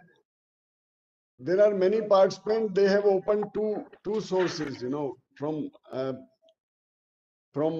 maybe mobile or their laptop. So now it is okay, sir. Now it is okay, sir. Okay, thank you. So, in fact, listening to Professor Bhandari, it is always treat to the ears, and he is really, I fully agree with KM Singh ji that very knowledgeable person, and I worked with him in high powered committee, and his ideas about disaster knowledge network, use of science and technology in disaster risk reduction. I think this is long back he is advocating for this thing. Many things which we are reading in Sindai framework, which we discuss it in high-powered committee. And I'm very proud that we had a session of Professor Arya, Professor Bhandari, Professor T.N. Gupta, and such legend, who really dedicated people, and they have really contributed a lot in this area. So listening to him, and he again reminded us, that there are few areas where we should concentrate, and we should work, in Himalayan region, in coastal region, and in the entire country.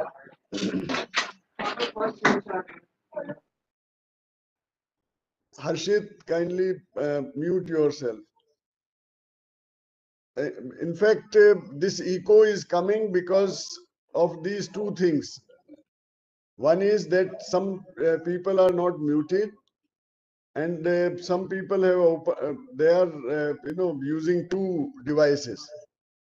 So, but anyway, I will continue, and I will just speak for 2 or 3 minutes. I will say that this was a very long journey for Mr. Bhandari, and I met several of his colleagues when he was in the CSIR, when he was in Roorkee, and everyone, appreciate his way of working, and his dedication, to the subject. I remember that he presented a document on disaster knowledge network, and I'm still having a copy of that. I think there is a need of this thing. When we say disaster preparedness, knowledge network or information base, this is very important area. And I think I fully agree with Anilji that countries having unique NDRF or National Disaster Response Force, which is created by NDMA, and KM Singh ji played very important role in that. But I think there is more work required on preparedness, mitigation, resilience. These should be our focus. And when we talk about even response, more training required to the community, because there is no end. How many battalions? How many, in case we go for this kind of thing, and again response-centric mechanism, I think that will not be good for the country. We should focus on local communities, strengthen them, and we are doing it. We have started rather in Sikkim. We are having 25 panchayats, and these panchayats we have given about 4 lakh rupees equipments. We told them that what is your vulnerability, what can happen, and what you can do, in case there is a disaster happen. So I think that kind of approach we have started, and people are appreciating that. People are saying that now we will not wait for the SDRF or NDRF, and they feel that we have a strength that we can meet a small eventuality or something in case it happens. So I think when we say resilience, I think resilience will come when people are empowered, when they feel that yes, we can.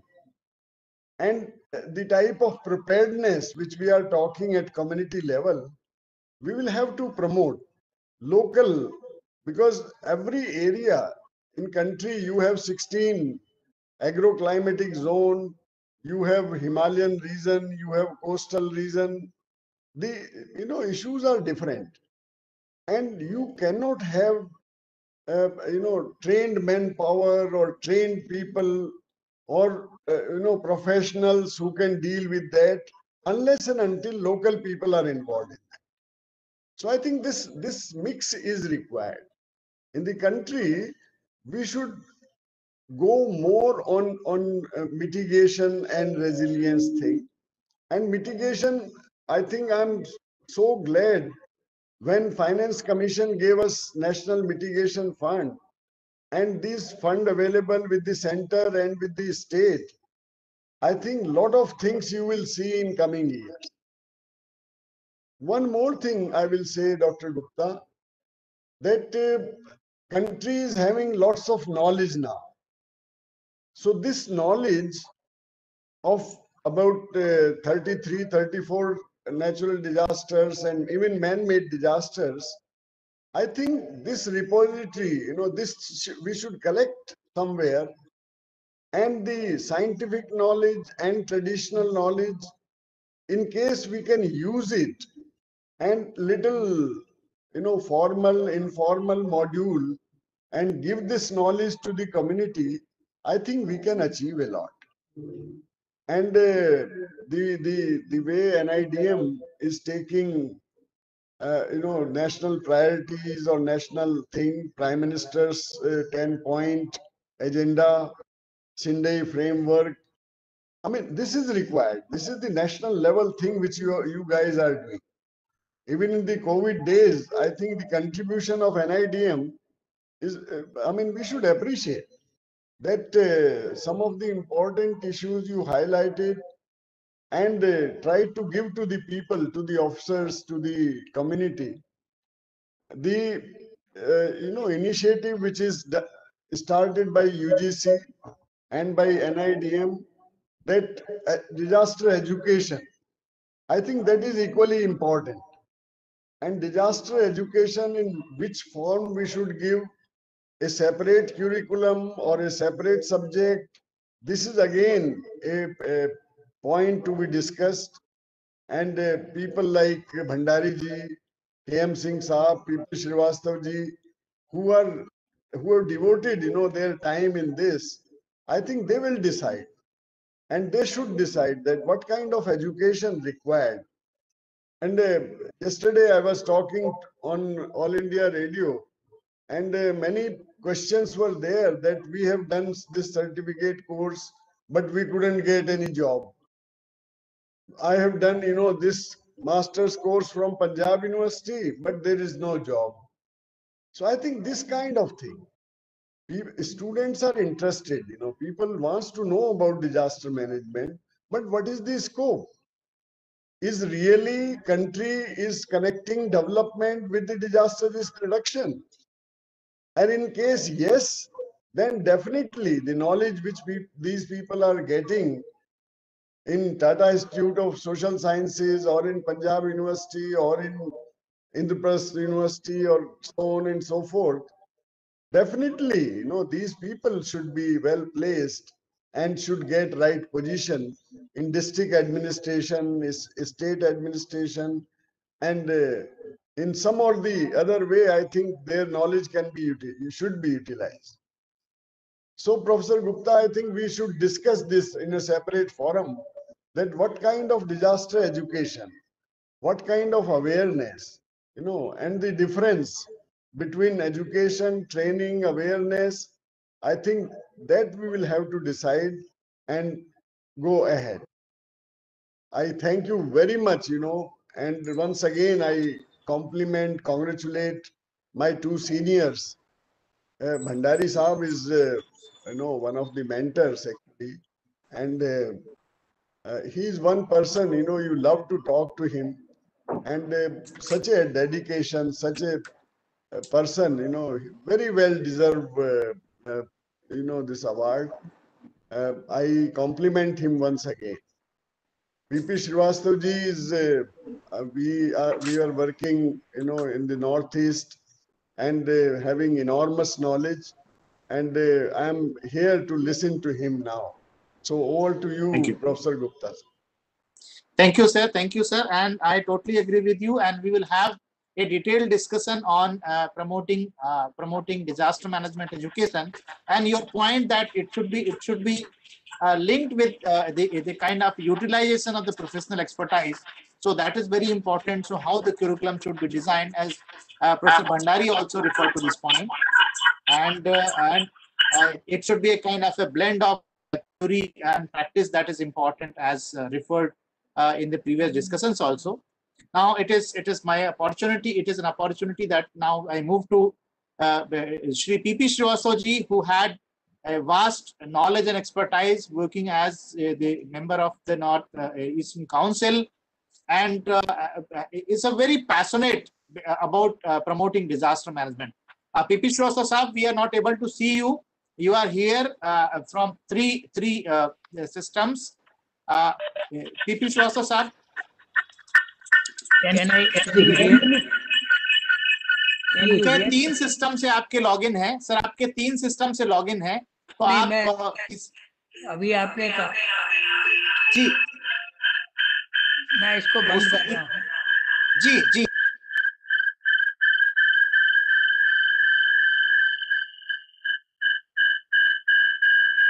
Otherwise एको आएगा बहुत। Hello Srivastava साहब। Sir एक system से रखिए, दो को बंद कर दीजिए।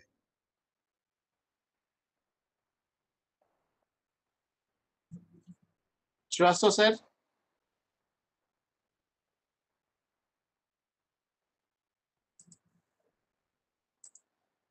Srivastava sir. Can you hear me? Can you hear me? Sir आपका 3 जगह से लॉगिन है, जिसकी वजह से इको आ रहा है सर। वही मैं बंद मैंने तो एक ही जगह कर रखा है, मैंने एक ही जगह कर रखा है, पता नहीं 3 कहाँ से हो गया। Log of. जी आपको लॉग ऑफ करना पड़ेगा सर, अदरवाइज ये now it is showing from 4 places. Ji sir.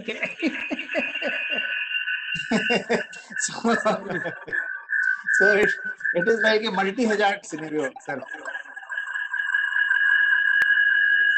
या अभी 2 है सर। जी अब आप एक से कर सकते हैं।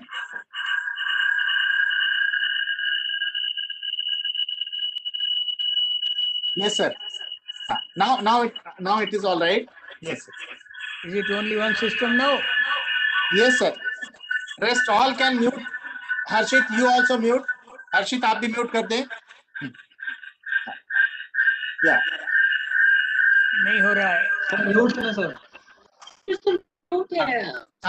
All are muted.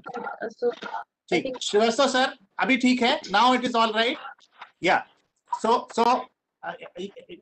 Srivastava sir, thank you for joining, and you listen to the entire discourse with Dr. Bhandari Saab and to other commentators. Now, with your vast expertise working in the Northeast and the kind of passion that you had in promoting disaster management, and you always supported our endeavors in IDM also, and otherwise in disaster management, you have been very actively involved in the Indian Academy of the engineers also, and it is really a matter of pleasure to listen to your reflections on today's discourse.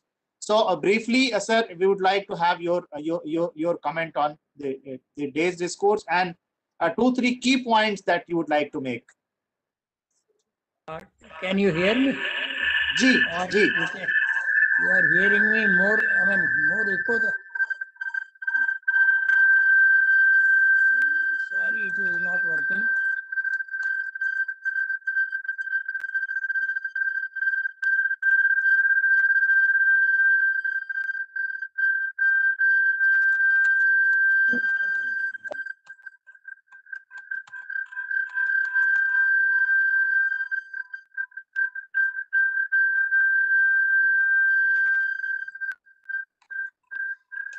so we are still having the problem.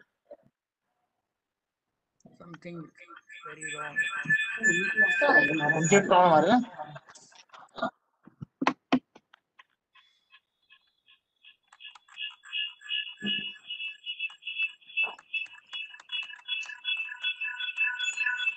Sir, I am expecting P.P. Srivastava sir from the attendees list. Sir, it will.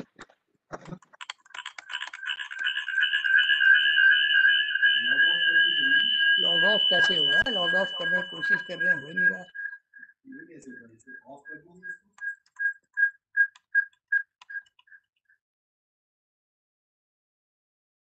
I think there is some problem with the Sir, no, it's okay, BP sir. I removed Srivastava, sir. from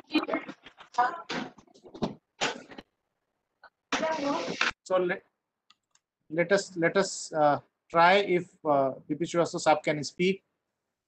If Srivastava sir, Can you hear me? Ji, please बोलें sir. तो फिर ऐसा करते हैं जी sir. Video को रहने दे, आ ही नहीं रहा है, मैंने बंद कर दिया. हाँ, कोई बात नहीं sir. Ji sir, welcome sir, please. Yes sir, you can speak sir, please sir. Now, see, I represent the point of view of the beneficiaries of all the disaster management effort that the country and the scientists are making. So I'll speak from that So point. nice of you. You see, what we feel is, this point was raised by Professor Sharma also. In fact, Professor Sharma, he has been my teacher in disaster management. I attended his course in IIPA after coming back from Northeast. So that that was in the 90s. The point is that there is something fundamentally wrong in priorities. The common man has still to feel that saving his own life is his first prime duty, and saving the life of his near and dear ones.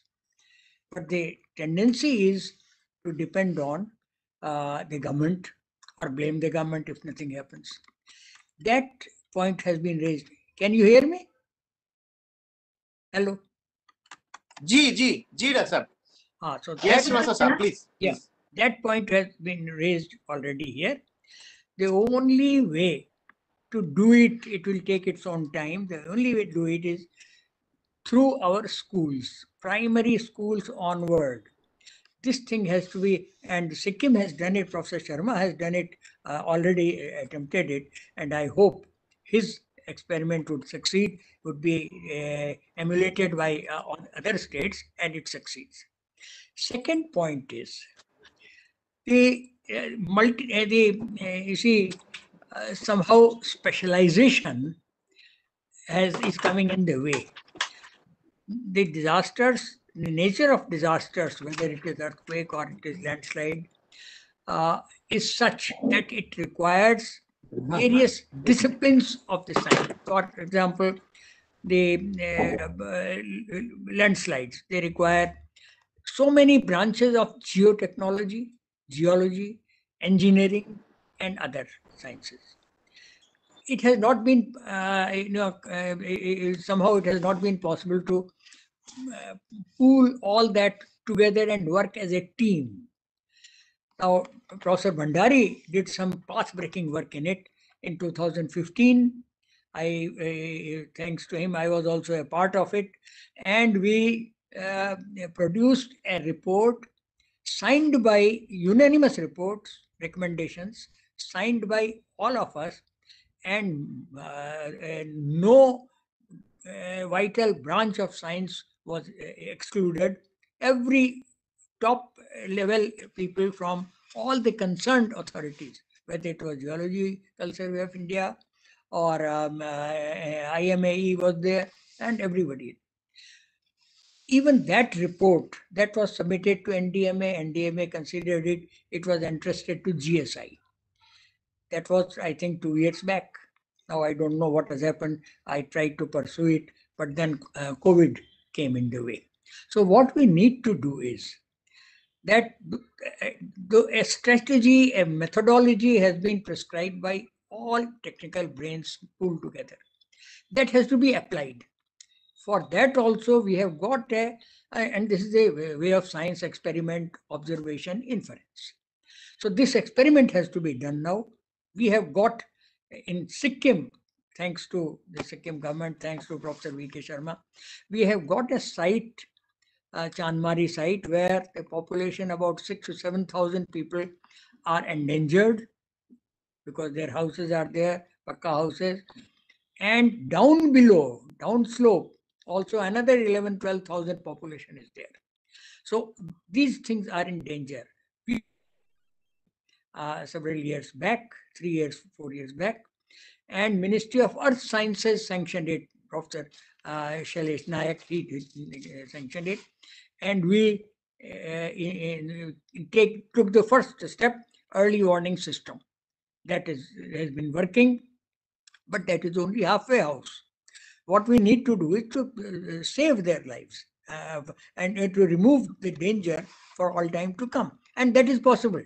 Why not this technology, this suggested by IMAE group, by Dr. Bhandari? Why should it not be applied? What is hampering that? Now, these are the issues which we have to resolve. Otherwise, Dr. Bhandari has done wonderful work, everybody knows, and his words are such that they convey such, take the meaning to the depths of the. We started in 2006. We started after the NDMA was made. We introduced this subject and started popularizing it in the 8 states of Northeast, 8 Northeastern states. At the level of Chief Minister, we organized a meeting. And I was as a member of Northeastern Council. I was given the status of a Union Minister of State. So there was no problem in communication with the highest levels. So we organized it at Chief Minister's level. And in Shillong, we invited eminent scientist, Dr. Bhandari was kind enough to join us. And his talks there, we included the students there. Lady Keene College, the girls were included in that. And they were so much enthused that even till today, they are interested in disaster management, and they are propagating, they are doing their own bit. So that is the way which will make the community aware and conscious of its needs. And then we have also to tell them about the ancient Indian philosophy also. After all, Panch Tattvas are the 5 elements, Agni, Prithvi, Jal, Vayu, etc. These are the 5 elements of which the body is made, the entire universe is made. And if we tell them that, look here, to protect, you have to give way to the forces of nature, to the which follow the laws of nature scrupulously. You have to make way for them when they are trying to restore the balance of the universe, and then it will become more easy to for them to understand and grasp it. Our tribal people in the Northeast, hill tribals, especially those who are living in remote areas, they have got this sixth sense, and they have located their old ancient villages at places which have not been affected by either earthquake or floods or anything. Those old traditional things. Newer settlements, they are all getting affected, but the old are not. They have got there. As Dr. Bhandari says, we must learn to talk to nature, to observe nature, and not to confrontation, but in tune with nature, we have to work. Now that is the best lesson that he has given, and we are trying to follow. And here I must congratulate NIDM General Bindal and his, Professor Gupta, Surya Prakash ji, and Santosh Kumar ji. Wonderful work has been done. The way they have utilized this COVID-19 period, 1 year or so, in propagating the disaster management, despite all these things, has been admirable. The message must have gone to a very large number of people.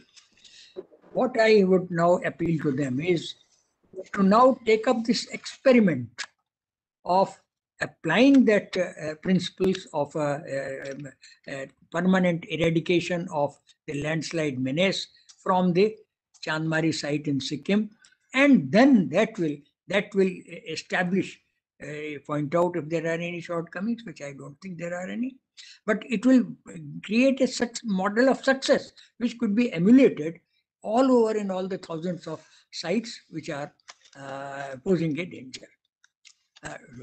That is what I would like to say, and that is what I would like to appeal to Dr. Bhandari also, Professor Sharma also, and KM Singh Saab we have been old colleagues working together right from the day NDMA was constituted, and he was in charge of the Northeast. So I had privilege of working with him.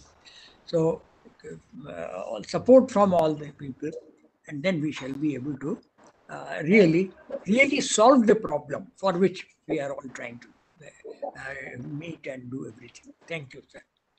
Thank you, Shwasa Saab, and we thank God and that we have been able to listen to you. Otherwise, we were thinking that because of the technical issue, we would miss listening you. But and thanks to you for making it possible to join. And you very nicely put in all your experience working in the bureaucratic system and working with your the passion that we know about disaster management, and particularly the challenges of the mountain areas. And so we are really very fortunate to have the kind of panel that we had.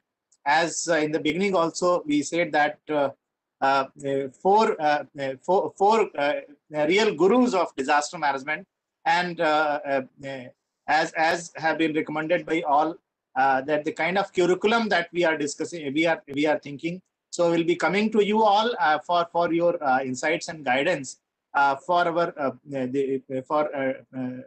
working on the curriculum of the courses that we are thinking that from the new campus of NIDM, as the NIDM is going to very soon inaugurate the new campus from that is in Rohini. Although it is little in the outskirts, but yes, we have all the facilities there. So we'll be coming to you for your guidance. And our executive director had to leave for some important issue, and he has conveyed his sincere thanks on behalf of NIDM and on his personal behalf, and on behalf of the entire disaster management fraternity. I am very happy and to acknowledge that Bhandari sir, KM Singh Saab, PP Shrivastava Saab, VK Sharma Saab, all agreed to join this endeavor and helped us organize this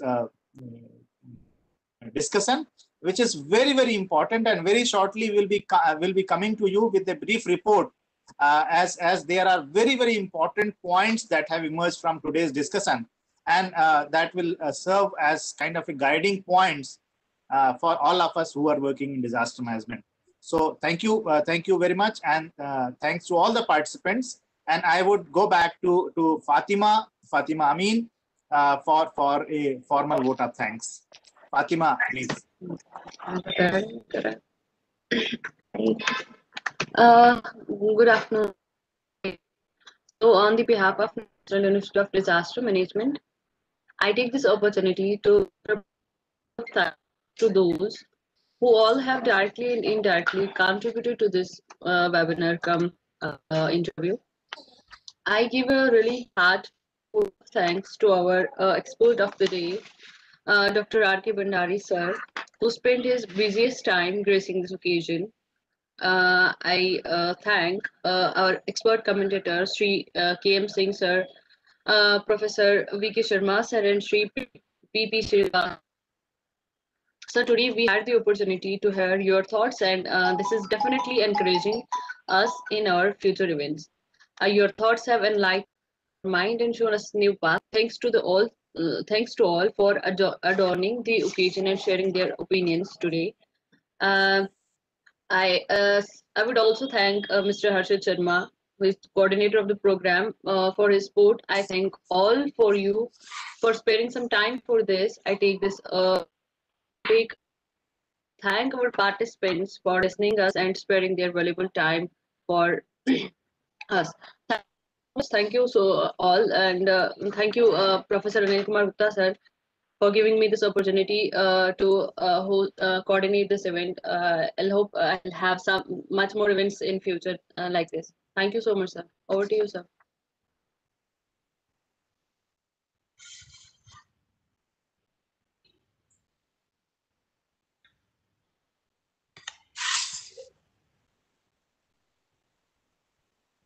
Thank you, sir. Thank you, Anil. Thank you for the opportunity. Thank you. Thank you sir, thank you. Thanks everybody. ये sir आपका books का collection मुझे दिख रहा है sir. This is my library. Sir अभी थोड़ा सा फेस टू फेस शुरू होगा, then sometimes Okay. Thank you. yes sir, yeah, Thank you. Thank you. thank you Subhash sir, thank you। Thank you. Hello. Namaskar, everyone. Hello. Hello.